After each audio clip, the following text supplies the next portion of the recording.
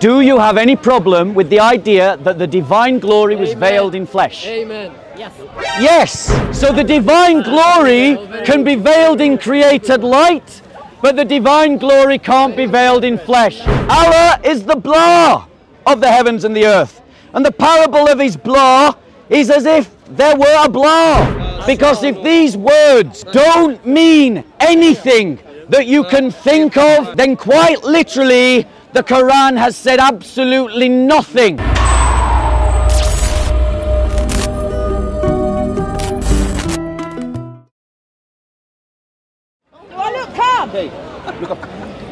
Right, no, seriously, when I'm not mowed, then ask me. Like, you're angry, yeah, you're an angry one. You blaspheme, my God. You're an angry one. Crap about the Hamid. If I said, if I was. What did he say? Oh, why did he say? Are you lecturing on drugs? Wait, are you like? I don't want to be disrespectful. Well, then don't. There you go, Holy Spirit, thank you. No, you lost. All right, I got a question. I got a question. Who are you asking? Not him. Not Modine. Hey, this guy, you know, I swear he's gonna. This time today. Wait, you lost anyway. La ilaha illallah. La ilaha illallah. Why are you nervous? La ilaha illallah. That was me, like, pretending to be Okay, wrong. okay, let it go. Let it go. Let I'd it like to go. hold on to it for a little while, just around the jugular. You're too worked up. Just let it go. Just let it go. Listen. You lost, man. So let me ask you guys. Let me ask you guys. Okay, let it go. Bob, don't start refuting me because I'll start. But I still get more So- in your bedroom. They're just winding you up. They're just goading you. No, they're not. No, I'm already wound up. Jesus. I'm just gonna step in by himself. Let him be by himself. So I want to ask a question. Yeah, is Allah comparable to anything He's created? No. No. Does everyone agree with this 16-year-old? Do you agree? Do you agree? Do you agree? Do you guys agree? That Allah is not comparable to anything that He's created? Great. So, answer this question. Answer this question. Here's a description of Allah in the Quran. What's the reference, Bob? The reference is Surah 24, Ayah 35. 1 second, let me see. Yep, pull it up in your own Qurans. Read it with me. You could be lying, Bob. Yeah. Wait a minute, let me Surah 24, 35. You could be lying. A fact check. It says, it's all right. He's got it. Over here. Yeah, listen. Surah 24. 35. 24. So Surah. So we all heard the Muslims say at the start of the conversation, Allah is not comparable to anything He has created. Listen. Alright, 34. 1 second, excuse. Bro. Let's do this like sensible people. Yeah? This is my presentation. I'm going to invite you to respond. It says in the Quran, Allah is the light. Now, ask yourself this question. Is light created or not created? Created. Allah is the light of the heavens and the earth. The parable of is light, which is a created thing, is as if there were a niche. Well, niches are created, and within it a lamp. Lamps are created. The lamp, which is created, enclosed in glass. Well, glass is created.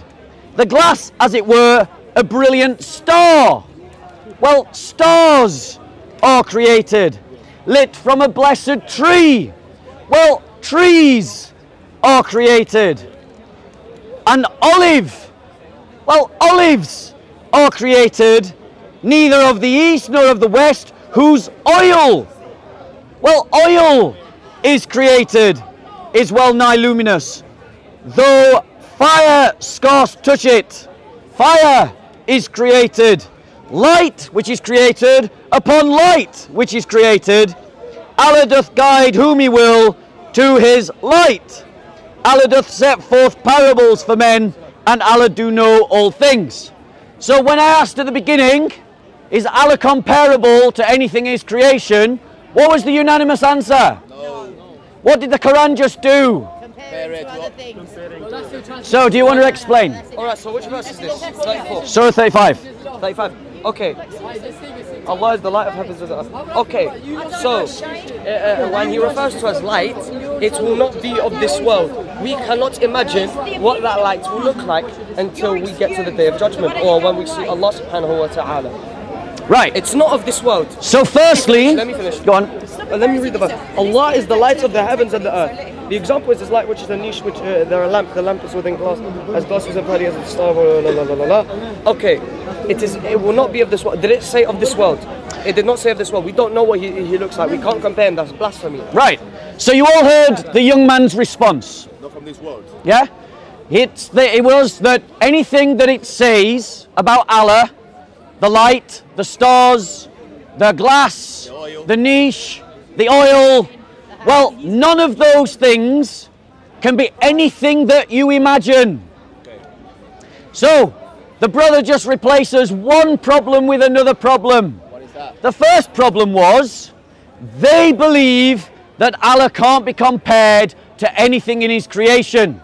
But as we've just seen, Allah made five comparisons to created things to himself.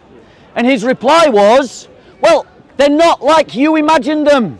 So when I say the word light, what you imagine is not what you can say about Allah. Exactly. That's Right, what I'm one saying.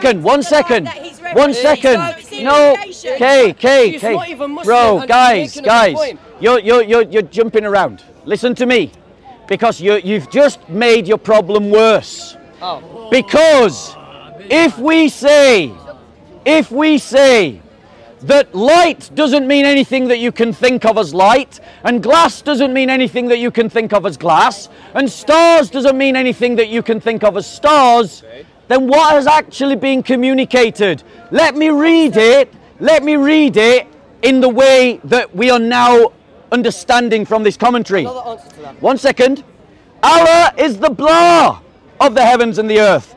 And the parable of his blah is as if there were a blah, and within it a blah. The blah enclosed in blah, the blah as it were a brilliant blah, lit from a blah.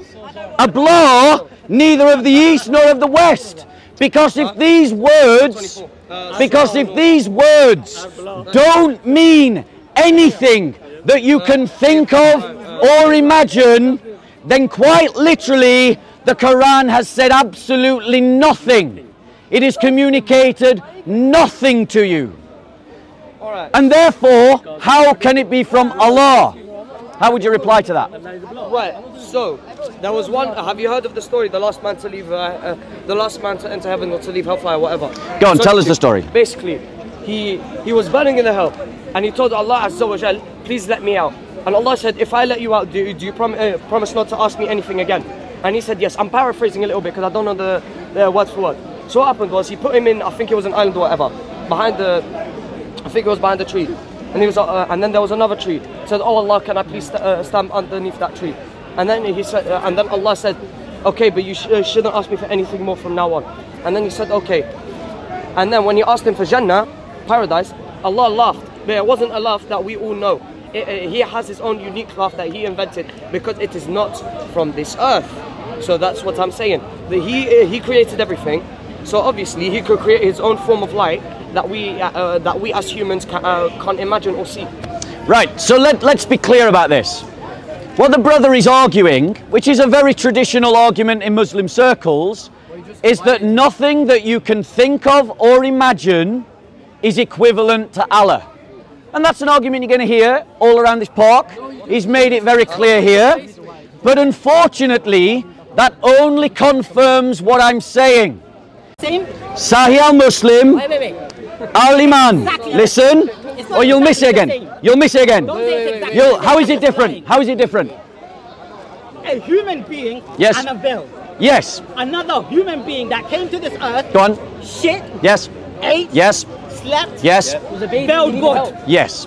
is what God is inside. The flesh, yes. You're saying it's Yes. inside there. Yes. That's very different to a barrier. Right. That Let's- fence is a barrier. Whoever's behind there, if I put up a big fence, they can't see me. Great. Let me reply to Same that. thing, it's a barrier. Thank you. That's different to Thank you. Where you take, Thank you. You take God and you put him inside a vase. Yes. Which is what you're saying. Okay. Two different things. So let me Don't reply. say they're the same. He argues that they are two different things. Let me ask you this question. The Muslims admitted that the veil is created. And the hadith state that the creation holds back the glory of God. That's what the hadith state. So a created thing holds back the glory of God. That is identical to what we say about the flesh of Christ holding back the glory of the divinity of Christ. There's no difference at all. They're both created. They both hold back the glory of God by the will of God. They have it in their own sources. Shall I tell you why it's different? Yeah? Go on. There's one God up there, above Yep. the seventh heaven. Yep. You're telling me that same God split himself into two. Actually, no, you don't believe that. You believe there was always three to begin with. Am I wrong? You're right on the last statement, yes. So you always believe there was always three to begin with, not one. Always Father, Son and Holy Spirit. There was always Yes, three. that's what we believe. So at one point, one of them was created again. No, So what happened? You just said he was created. because you weren't listening. Okay. So, what I have said, and it's a shame that this Muslim brother just does not listen, but it's not unsurprising, because sadly, that is too much of the Dawah team here in the park. They have their script, and if you say anything outside of their script, they just repeat their script without understanding what's being said. I said, and I say it again, that the flesh of Christ was created, like the veil in these hadiths was created. So, the veil created by Allah restricts the glory of Allah. Something created restricts Allah's glory. Can I ask you? And we believe the same about the flesh of Christ. Can I just ask, who created the flesh? Jesus, the Holy Spirit, or the Father? The three. So all three of them created one flesh. They don't do different operations. It's all the same. They don't do different. They do the same. What about when Jesus was on earth with no glory? Yeah, what happened? Veiled glory. No, what happened then? Veiled glory. Okay. So, What happened? Wait. thank you. What happened when Now, have you Jesus got a was there? problem with veiled glory? What happened when Jesus wasn't there? I'm asking you, do you have a problem with Christ having his glory veiled? No offense. Yeah. No. No offense. Yeah. I'm asking you. Okay, no offense. Yeah. What you were talking about is just something that you want to argue. That's not my problem with Christianity at all. So you have no problem with the idea of the veiled glory of Christ? Again, me, I believe in truth. Yeah. Answer my question. Let me finish, bro. You have to let me speak. Are Yeah. you telling me your God died? believe in- and Let him put in the finish, grave? bro. Let him speak. I believe. Yes, bro. I Go on, believe- big man. I believe in truth. So whatever you give me from the Bible, yeah, I'm gonna disregard it. Amen. Amen. Okay? Amen. That's where I come from. We're just having a conversation of your beliefs, But you still haven't answered my question. which is what? See? Go on. Let's try this again. My question to you is a simple one. Do you have any problem with the idea that the divine glory was Amen. veiled in flesh? Amen. Yes. Yes. Did you all hear that? Yes. So the divine glory can be veiled in created light, but the divine glory can't be veiled in flesh. And that is the hypocrisy and contradiction of Islamic argument. Now explain to me why they're different. Okay. Again, I will explain it. A fence is a veil. A hijab is a veil. A curtain, also a veil. You're getting violated. The David. light, also a veil. David. You can't see it onto the other side. That is very different to that suitcase which you pack something into. A human is self-contained. You know what I mean by that? Come on, David. You just Right, so allow me to reply. The analogy that he uses. This is simple Amen, English. see? It's not about what you It is. Unfortunately, you don't understand the English you're You using. just got violated. He just Think asked- about it, ladies and gentlemen. My ladies. What is the point of a veil? It is to obscure you from someone's vision. Yes. We are saying that the flesh operates like this. Amen. Whether you veil someone behind a curtain or whether you veil them by sticking them in a big box, Amen. the operation is the same. Now furthermore, one second. Before you move on. One second. One second. Let me explain why. No, let me finish. Let me finish. What it says in Sunan Ibn Majah is that his veil is light And if he were to remove the veil, the glory of his face would burn everything in his creation. So that means that the veil obscures the glory of the face of Allah to the length of his vision. That's your view. So what we have is the idea of the curtailment of Allah's attributes. That's what you have, the curtailment of Allah's attributes. But when we say as Christians, God's attributes are curtailed by the flesh of Christ, they say that's a problem. So they have it in their book, but they condemn it in ours. Go on. Again, two different things. The veil is purely visual. The prophet could not see God. Do you understand that part? Visually, it has nothing to do with his power, his majesty, what power he has control over, none of that. Different to Jesus. You're saying his veil completely has no power now. That's the concept that Christianity keeps giving us, that when he was flesh, he had zero power, zero majesty. He turned himself into a complete human who ate shit, had to do all of that. That's what you're saying. It's different to someone that you just can't see. That's two different things. Don't conflate the two. So, ladies and gentlemen, for those of you who are following the argument, rather than the school ground antics that are happening over here, I would encourage you to focus on an intelligent argument rather than this schoolboy who is trying to intimidate a woman. A schoolboy is trying to intimidate a woman because he is a chav, because his prophet was a chav. So, come back to the intelligent argument we're having here and raise your understanding.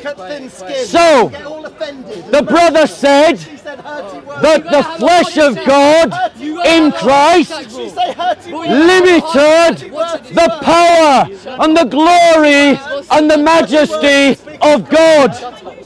And we agree, it does. But the hadiths say exactly the same. Focus on the intelligent conversation. This is what the hadith says.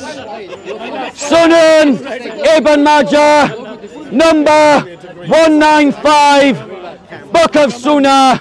The grade of this hadith is a Sahih hadith. Everyone say Sahih. Sahih means reliable. His veil is light. And if he were, listen, if he were to remove it, the glory of his face would burn everything of his creation. So the veil of Allah is preventing the glory of Allah from burning creation. That is exactly the same as what we believe about the flesh of Christ. So the Muslims have a contradiction in the argument that they make against Christianity and the things that they believe themselves. And this Muslim agrees with me. I agree with him. But the issue is, this is hadith-based Muslims. So I think the Christians and the hadith-based Muslims are both wrong, right? So if you go to 2 Chronicles chapter 22, verse 2, 40 and 2 years old was Ahaziah when he began to reign, and he reigned in Jerusalem for 1 year. His mother was Athaliah, daughter of the king of Omri. But if you go to 2 Kings chapter 8, verse 26, 20 and 2 years old was Ahaziah when he began to reign, and he reigned in Jerusalem for 1 year. His mother was Athaliah, daughter of the king of Omri. So it doesn't make sense either. So let me reply.